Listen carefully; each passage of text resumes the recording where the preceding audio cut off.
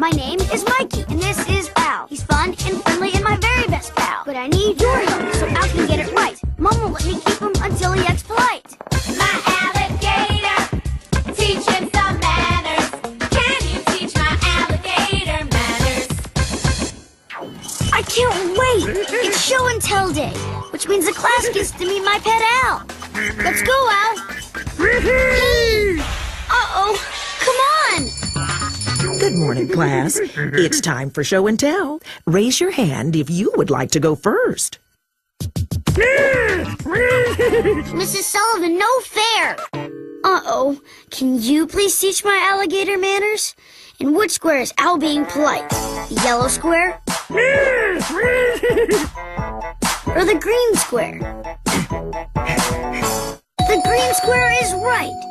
You should raise your hand and wait to be called on by the teacher. And ever since that day, Al's been my very best pal. Thank you. Now we're going to have story time.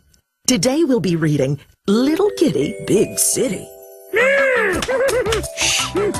Little Kitty went outside, took a taxi on a ride. Oh, Little Kitty loves the city. Hey, I can't see. Mikey? Not again.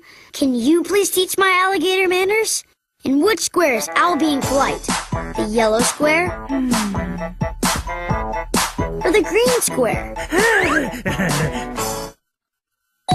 The yellow square is right.